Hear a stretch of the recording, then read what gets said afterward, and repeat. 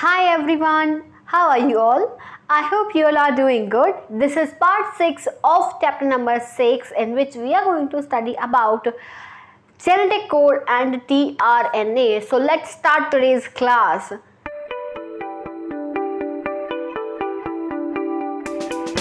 Genetic code, सबसे पहले एक साइंटिस्ट आते हैं जिनका नाम है Grigor गेमियो suggest that the code should be made of 3 nucleotide. उन्होंने ये चीज़ कही थी, इसीलिए उसके हिसाब से उसके हिसाब से उन्होंने क्या कहा कि 4, ठीक है, 4 to the power 3 अगर हम करेंगे, 4 to the power 3 अगर करेंगे तो आपको 64 कोडॉन्स मिल जाएंगे। ठीक है, इसी सीक्वेंस में, ठीक है, इसी नंबरिंग में चलेगा, 64 कोडॉन्स आपको मिलेंगे। फिर एक और साइंटिस्ट आए, गोबिंद खुराना। ठीक है, इन्होंने क्या डेवलप करा? He developed the chemical method in synthesising RNA molecule with defined combination of basis. इन्होंने क्या करा? इन्होंने केमिकल मेथड दी जिसमें आरएनए मॉलिक्यूल को वेल डिफाइंड कॉम्बिनेशन बेसिस के साथ में सिंथेसाइज कर सकते हैं। अभी हम पढ़ेंगे। देखो, जेनेटिक कोडिंग, ठीक है, कोड का मतलब क्या होता है? कोड होते हैं ना, हम ऐसे कोड्स बना लेते हैं भाई कि हमें चुपचाप में बात करनी है। मान लो, तो क्या करते हो आप लोग, क्लास में बैठे हो, एग्जाम चल रहा है, अब आपको आंसर पूछना है, ट्रू एंड फॉल्स पूछना है, तो आप लोग पहले कोड करो, कोडिंग पहले से करके रख लोगे भाई। एक बार खांसे मतलब ट्रू और 2 बार खांसे मतलब फॉल्स, यही करते हो ना। तो अब क्या हुआ, पहले अभी ये वाला सिस्टम तो फ्लॉप हो गया। पहले टीचर को नहीं आता था समझने कि हो क्या रहा है भाई, खांसते क्यों रहते हो ये लोग, इतना क्या जुकाम होके रखा है।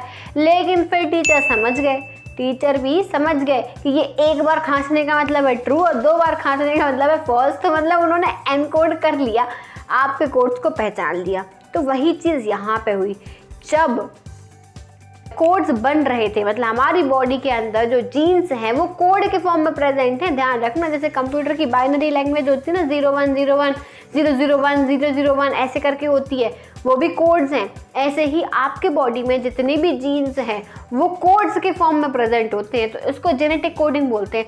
पहले तो समझ नहीं आया कि भाई ये क्या चल रहा है क्या बॉडी के अंदर, लेकिन फिर जब साइंटिस्ट ने इस पर रिसर्च करी तो पता चल गया कि भाई ये जेनेटिक कोड्स हैं। हमारी बॉडी भी कोडिंग करती रहती है, पूरे बॉडी में कोड्स घूम रहे हैं, ये चीज़ याद रखना, ठीक है। So what is a genetic code? It is a sequence of nucleotide, nitrogenous bases in the mRNA which contain the information for protein synthesis.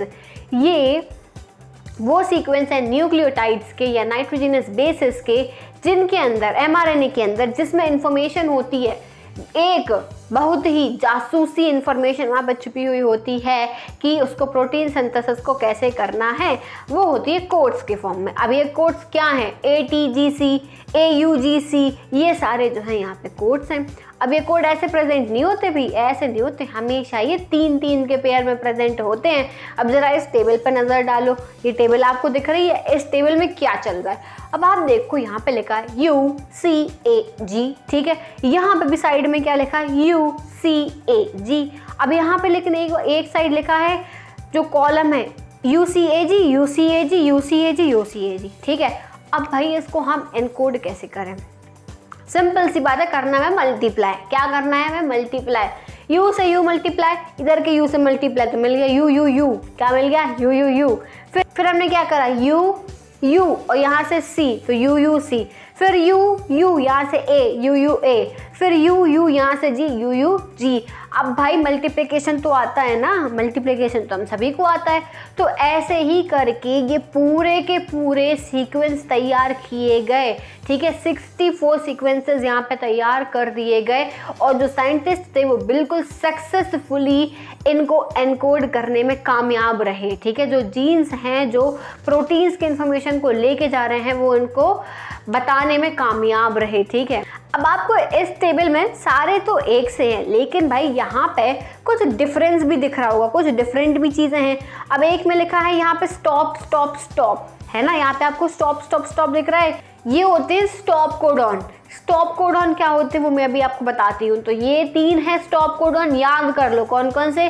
UAA, UAG, UGA। क्या? UAA, UAG, UGA, ये तीनों स्टॉप कोडॉन्स हैं। और initiator codon कौन सा है, तो initiator codon है AUG। कौन सा, AUG। बहुत इंपॉर्टेंट क्वेश्चन है ये, बहुत पूछा जाता है कि स्टॉप कोडॉन कौन से हैं, इनिशिएटर कोडॉन कौन से हैं, बहुत इंपॉर्टेंट है, याद कर लेना। चलो अब इस टेबल को हटाओ, अब इन फीचर्स की बात करेंगे। ध्यान देना बच्चों फीचर्स पे, these are the salient features of genetic code. हाँ, पहला फीचर है genetic code is universal. Universal का क्या मतलब है कि ये कभी भी चेंज नहीं होगा, जो कोड्स दिए हैं वही कोड्स रहेंगे, हर किसी में सेम रहेंगे, ठीक है। एक सिंगल अमीनो एसिड को आप बहुत सारे कोडॉन्स के फॉर्म में दिखा सकते हो, तो जब एक अमीनो एसिड को कई सारे फॉर्म्स में दिखाते हैं ना, थोड़े थोड़े से चेंजेस आ जाते हैं। जैसे आप यहाँ पे देख सकते हो, आप यहाँ पे 2 क्यूट पपीज दिख रहे होंगे, एक की जो नोज है वो येलो कलर की है, एक की जो है वो है पिंक कलर की। क्यों, क्योंकि यहाँ पे अमीनो एसिड तो सेम था लेकिन बहुत सारे कोडॉन्स के फॉर्म में रिप्रेजेंट करा गया, इसलिए थोड़ा सा डिफरेंस आ गया, ठीक है। सच codons are called degenerate codons. क्या कहते हैं हम इनको, डीजेनरेट कोडॉन्स बोलते हैं। अब आता है एक ट्रिपलेट कोड। ट्रिपलेट कोड क्या होता है, अभी मैंने बताया था हमेशा ये क्या करेंगे, 3-3 काम पेयर्स में रहेंगे, ठीक है, हम 3 यार, ठीक है। और जेनेटिक कोडिंग कभी भी ओवरलैपिंग नहीं होती है, मतलब अगर आपको जेनेटिक कोड मिला है UUA तो ये कभी ऐसा नहीं होगा कि UU ओवरलैप कर जाए या UA ओवरलैप कर जाए, कभी नहीं होगा, ये हमेशा नॉन ओवरलैपिंग होते हैं। क्लियर हो गई इतनी बात। नेक्स्ट आता है कि यहाँ पे कोई भी पंचुएशन प्रेजेंट नहीं होते हैं कि हमने U के बाद कॉमा, फिर U के बाद कॉमा या फिर फुल स्टॉप लगा, no, there are no punctuation and adjectives codon, ठीक है। यहाँ पे कोई कॉमा वामा नहीं होता है, that means comma less code होते हैं ये, ठीक है। नेक्स्ट हम बात करेंगे, जेनेटिक कोड जो है वो अनएम्बिगियस होता है, मतलब कि one codon specify only one amino acid. Unambiguous का मतलब होता है कि एक कोडॉन हमेशा एक अमीनो एसिड को ही स्पेसिफाई करेगा और दूसरे को नहीं करेगा। क्लियर हो गई बात। अब हम आ जाते हैं नेक्स्ट पॉइंट पे। नेक्स्ट पॉइंट बोलता है कि जो AUG है वो इनिशिएटर कोडॉन है। ये मैंने आपको पहले ही बताया था। इनिशिएटर कोडॉन मतलब अगर हम प्रोकैरियोट्स की बात करें तो methionine is the first amino acid and formal methionine in prokaryotes, तो ये हो गया इनिशिएटर कोडॉन AUG। अब नेक्स्ट क्या बोलता है, अब आएगा ऑब्वियसली इनिशिएटर की बात करिए तो टर्मिनेशन तो आएगा ही, तो टर्मिनेशन कोडॉन कौन से होते हैं या स्टॉप कोडॉन हम इन्हें बोलते हैं UAA, UAG, UGA, ठीक है। इन्हें हम स्टॉप कोडॉन या नॉनसेंस कोडॉन भी बोल देते हैं। क्यों, क्योंकि ये आके बीच में काम रोक देते हैं भाई, नॉनसेंस, ठीक है। तो ये था जेनेटिक कोड्स के बारे में, जेनेटिक कोडिंग के बारे में। अब हम बात करेंगे म्यूटेशन की। म्यूटेशन क्या भला है, क्या बोला है भाई ये म्यूटेशन, तो म्यूटेशन हमने पहले भी पढ़ा है। म्यूटेशन मतलब होता है कि हेरिटेबल चेंजेस आ जाना, ठीक है। Term mutation refers to heritable changes in the genetic material. Genetic material में कुछ चेंजेस आ जाना, ठीक है, उसको हम म्यूटेशन बोलते हैं। म्यूटेशन प्रोवाइड एलिलिक वेरिएशन, मतलब जो एलील्स होते हैं उनमें वेरिएशंस देता है म्यूटेशन, और इसमें एवोल्यूशनरी चेंजेस भी देखने को आपको मिलते हैं, और ये बहुत सारी जेनेटिक डिसीजेस के भी कारण होते हैं। हमने पढ़ा है, ठीक है, हमने पढ़ा है क्रोमोसोमल डिसऑर्डर, मेंडेलियन डिसऑर्डर, ये सब हमने पढ़े हैं। तो हमने उसमें देखा था कि ऑटोसोमल है या फिर ये सेक्स लिंक्ड डिसीज है, कैसी है वो हमने पढ़ा था, याद करना, वो भी म्यूटेशन के कारण ही अकर होता है। अब देखो हम जीन म्यूटेशन की बात करेंगे तो जीन म्यूटेशन ना कई तरीके से हो सकती है। अब आप याद रखो जीन म्यूटेशन का क्या मतलब है कि changes in the DNA sequence that take place with in the individual gene. Simple, ठीक है, डीएनए सीक्वेंस में जो चेंजेस आ जाते हैं एक पर्टिकुलर जीन के अंदर, उसको हम जीन म्यूटेशन बोल सकते हैं। ये नॉर्मल प्रोटीन है, नॉर्मल जीन है, और दूसरा वाला जो आप देख रहे हो ये म्यूटेटेड जीन है, ठीक है। यहाँ पे म्यूटेशन अकर हो चुकी है, तो एबनॉर्मल प्रोटीन और नो प्रोटीन, ठीक है, तो ये आपको देख के मिल गया, ठीक है।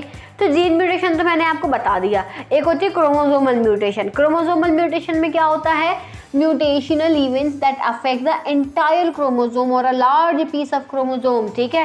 म्यूटेशनल इवेंट्स होते हैं जिसमें पूरे का पूरा क्रोमोसोम ही अफेक्ट कर देते हैं, या फिर क्रोमोसोम का बहुत लार्ज पार्ट जो है वो चेंज कर देते हैं। एक होती है बेटा सोमैटिक म्यूटेशन। सोमैटिक म्यूटेशन जो है वो अफेक्ट करती है, somatic mutation affect only the individual in which they arise, ठीक है। किसी भी इंडिविजुअल में अगर म्यूटेशन अराइज हुई है तो उसको अफेक्ट करेगी। एक होती है जर्मलाइन म्यूटेशन। अब जर्मलाइन म्यूटेशन क्या होती है, कि ये जर्म लाइन को म्यूटेट कर देता है, मतलब गैमीट्स को ऑल्टर कर देगा और वो नेक्स्ट जनरेशन को अफेक्ट करेगा। क्या करेगा? गैमीट्स को ऑल्टर कर देगा। अब हमें यहाँ पे इन सबको तो डिटेल में पढ़ना ही नहीं है। अब हमें क्या पढ़ना है? हमें पढ़ना है जीन म्यूटेशन। बाकी म्यूटेशन के बारे में हम अभी नहीं पढ़ने वाले हैं। तो हमें जीन म्यूटेशन में दो तरीके की म्यूटेशन पढ़नी है भाई। एक हम पढ़ेंगे पॉइंट म्यूटेशन, एक हम पढ़ेंगे फ्रेम शिफ्ट म्यूटेशन। सिंपल दो म्यूटेशन पढ़ने वाले हैं हम। सबसे पहले आ जाओ भाई पॉइंट म्यूटेशन पे। पॉइंट म्यूटेशन क्या होती है? पॉइंट म्यूटेशन बड़ी आसान सी चीज़ है। इसमें क्या होता है? एक पॉइंट, ठीक है, a point mutation single nucleotide, किसी भी डीएनए में सिंगल न्यूक्लियोटाइड को जाके अफेक्ट कर देगा। वो पॉइंट है, एक पर्टिकुलर पॉइंट पे जाके अफेक्ट करा ना। यहाँ पे कोई बैठा था, इसको भगाया, खुद आके बैठ गया। ये क्या करा? एक रो में से एक आदमी को निकाला और तुम जाके वहाँ पे लग गए। पॉइंट, एक पॉइंट पे तुमने डिस्टर्ब कर दिया, ये है पॉइंट म्यूटेशन भाई। एक जगह पे जाओ और उसको डिस्टर्ब करके आ जाओ, ठीक है। Point mutation can be silent, मिससेंस और नॉन सेंस म्यूटेशन, ठीक है। ये अलग अलग तरीके से हो सकती है, साइलेंट तरीके से, मिससेंस या फिर नॉन सेंस म्यूटेशन भी हो सकती है। एग्जाम्पल क्या है भाई पॉइंट म्यूटेशन का? पॉइंट म्यूटेशन का एग्जाम्पल है सिकल सेल एनीमिया। मैंने आपको पढ़ाया है ना। सिकल सेल एनीमिया में क्या होता है? बीटा ग्लोबिन चेन होती है, उसमें जो ग्लूटामेट होता है, ग्लूटामेट को भगा देता है और वहाँ पे आ जाता है वेलिन। ग्लूटामेट को वहाँ से वेलिन खिसका देता है, भगा देता है और वहाँ पे आगे बैठ जाता है।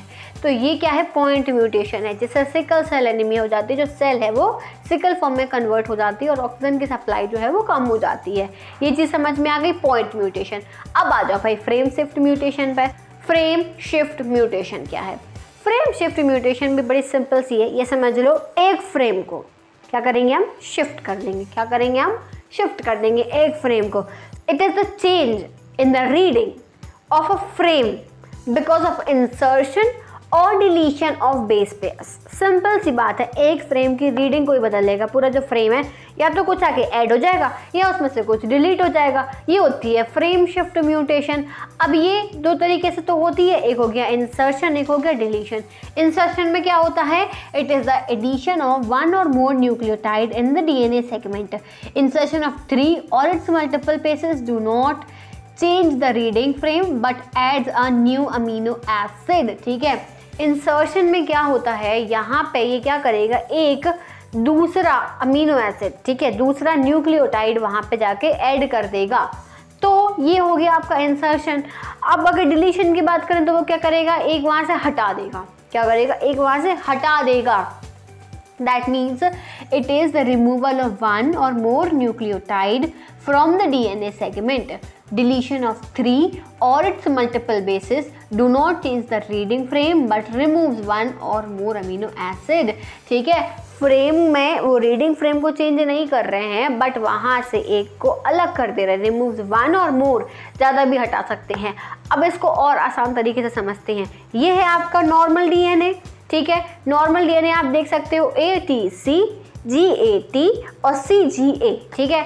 अब यहाँ पे जब इंसर्शन हुआ तो क्या हुआ? ATC रहा, लेकिन यहाँ पे CGA बन गया। क्या बन गया? CGA और TCG, मतलब यहाँ पे क्या हुआ? इंसर्शन हो गया। अब अगर डिलीशन की बात करें तो डिलीशन में क्या हो रहा है? ATC है, ठीक है, ATC और यहाँ पे कुछ डिलीट हुआ तो क्या आ गया? GA, एक गायब हो गया, ठीक है। तो यहाँ पे रीडिंग फ्रेम नहीं बदला है लेकिन यहाँ पे कुछ चीज़ इंसर्ट हो गई है या फिर कुछ चीज़ डिलीट हो जाती है। इसको हम फ्रेम शिफ्ट म्यूटेशन बोलते हैं। क्लियर हो गई बात? अब हमें जो आज एक और टॉपिक पढ़ना है वो हम पढ़ेंगे tRNA, ठीक है, द अडेप्टर मॉलिक्यूल। यहाँ पे देखो डायग्राम, ये है आपके अडेप्टर मॉलिक्यूल का डायग्राम। दिया किसने था ये डायग्राम? ये दिया था फ्रांसिस क्रिक ने। अडेप्टर मॉलिक्यूल का डायग्राम, tRNA का डायग्राम दिया गया था फ्रांसिस क्रिक के द्वारा और इसमें एक एंड जो होता है वो अमीनो एसिड को रीड करता है और दूसरा एंड जो होता है वो स्पेसिफिक अमीनो एसिड को बाइंड करने के लिए जगह देता है। एक पढ़ेगा, एक रीड करेगा, यहाँ पे बाइंडिंग हो जाएगी, ठीक है। तो फ्रांसिस क्रिक ने ये बॉर्डर दिया था। However, remember this, however tRNA was known before genetic code was postulated and was called sRNA। जब जेनेटिक कोडिंग नहीं आई थी उसके पहले ही tRNA जो है वो जाना जाता था, बट वो किस नाम से जाना जाता था, उसको sRNA के नाम से जानते थे, मतलब सॉल्युबल RNA के नाम से जानते थे। ठीक है, उसका रोल क्या था, it roles as an adapter molecule, ये एक अडेप्टर मॉलिक्यूल के रूप में काम करता था, दैट वाज रिपोर्टेड लेटर। अब इसमें होता क्या है, देखो सिंपल सी चीज़ है, आप यहाँ पे डायग्राम भी देखते जाओ, साथ में आप यहाँ पे इसके पॉइंट्स भी देखते जाना। तो इसका जो स्ट्रक्चर होता है वो क्लोवर लीफ लाइक स्ट्रक्चर होता है, जो क्लोवर लीफ होती है ना उसके जैसा स्ट्रक्चर होता है, इसका क्लोवर लीफ लाइक स्ट्रक्चर होता है। बट जब हम इसका 3D डायमेंशन देखते हैं ना तो उसका जो टर्शियरी स्ट्रक्चर होता है वो एल शेप्ड में दिखता है, एल शेप्ड मॉलिक्यूल की तरह। बट अगर 2D स्ट्रक्चर देखें तो वो एक क्लोवर लीफ की तरह आपको दिखेगा। Is that clear? तो चलो आपको यहाँ पे 5 लूप्स याद रखने हैं tRNA के। वो कौन कौन से 5 लूप्स हैं, यहाँ डायग्राम भी देखना, साथ में पॉइंट्स भी देखने हैं आपको। पहला लूप है एंटी कोडॉन लूप, ऊपर, ठीक है, कौन सा है, एंटी कोडॉन लूप। ये लूप जो होता है which has basis complementary to the code, इसके पास में बेसिस होते हैं जो किसी भी कोड के कॉम्प्लीमेंट्री होते हैं। दूसरा आता है अमीनो एसिड एक्सेप्टर लूप, नीचे देखो अमीनो एसिड एक्सेप्टर लूप क्या कर रहा है भाई, ये बाइंडिंग साइट होता है, आ जाओ बाइंड हो जाओ। ठीक है, कौन बाइंड हो सकता है, अमीनो एसिड, क्योंकि वो अमीनो एसिड बाइंडिंग लूप है ना भाई, सबको थोड़ी बाइंड होने देगा, वो सिर्फ अमीनो एसिड को वहाँ पे बाइंड होने देगा। तीसरा जो आता है दैट इज टी लूप। तो आपको यहाँ पे टी लूप दिख रहा होगा कि टी लूप क्या करता है, ये राइबोसोम को बाइंड करने में हेल्प करता है। क्या करता है, ये राइबोसोम को बाइंड करने में हेल्प करता है। फिर एक है डी लूप, ठीक है, डी लूप क्या कर रहा है भाई, डी लूप जो है वो अमीनो एसाइल, ये अमीनो एसाइल सिंथेटेज को बाइंड करने में हेल्प करता है। चारों के चारों जो आपको दिख गए ना चारों तरफ, ये चारों के काम अलग अलग है। एक जो है ऊपर वो क्या कर रहा है, वो कॉम्प्लीमेंट्री बेस बना रहा है कोड के लिए, नीचे वाला अमीनो एसिड को बाइंड करने में हेल्प कर रहा है, टी लूप राइबोसोम को बाइंड करने में हेल्प कर रहा है, और जो डी लूप है वो अमीनो एसाइल सिंथेटेज को बाइंड करने में हेल्प कर रहा है। अब एक बचा वेरिएबल लूप, ठीक है, एक बचा वेरिएबल लूप। अब वो वेरिएबल लूप ऐसा है कि हाँ ठीक, कोई रह गया हो तो आ जाओ कोई रह गया तो आ जाओ, यहाँ पे बाइंड हो जाओ, तो वो उस तरीके से काम कर रहा है। अब देखो हर tRNA एक स्पेसिफिक होता है, is a specific for particular amino acid. हर एक tRNA एक पर्टिकुलर अमीनो एसिड के लिए स्पेसिफिक होता है। ठीक है, अब a specific tRNA for initiation is called initiator tRNA। अगर इनिशिएट करा रहा है वो तो हम उसको इनिशिएटर tRNA बोलेंगे। अगर, ठीक है, तो अगर वो क्या कर रहा है, इनिशिएट करा रहा है, तो हम उसको इनिशिएटर tRNA बोलेंगे। आखिरी पॉइंट जो आपको याद रखना है कि किसी भी अगर tRNA, यहाँ पे स्टॉप कोडॉन के लिए कोई tRNA नहीं होता है। ठीक है, स्टॉप कोडॉन के लिए कोई tRNA नहीं होता, क्योंकि स्टॉप कोडॉन काम ही क्या कर रहा है, रोक रहा है ना ट्रांसक्रिप्शन को, तो उसको tRNA की ज़रूरत ही नहीं है। तो यहाँ पे स्टॉप कोडॉन के पास में कोई भी tRNA प्रेजेंट नहीं होता है। और यही है आपका कौन सा model, the adapter molecule model या फिर tRNA मॉडल। तो आपको यहाँ पे 5 चीज़ें याद रखनी है, 5 पॉइंट्स याद रख लो बस भाई। और ये याद रख लो कि जो फ्रांसिस क्रिक थे उन्होंने इस मॉडल को दिया था। इतना सिंपल सा ये मॉडल है, और आपको इस मॉडल को ड्रॉ करना आना चाहिए, तो उसको प्रैक्टिस ज़रूर कर लेना। अब हम मिलेंगे अगली क्लास में, तब तक के लिए बढ़िया पढ़ाई करो, चैनल को सब्सक्राइब करो और ढेर सारा शेयर करो, और जो भी डाउट हो कमेंट सेक्शन में पूछो। बढ़िया टेलीग्राम को ज्वाइन करते रहना, लिंक आपको डिस्क्रिप्शन में मिल जाएगी, और जो बाकी की वीडियोज़ हैं उन्हें भी देख लेना। और हम स्पीड में पढ़ते जाएंगे बिल्कुल बिना किसी ब्रेक के साथ में। So stay tuned. We will see you in the next video. Bye bye.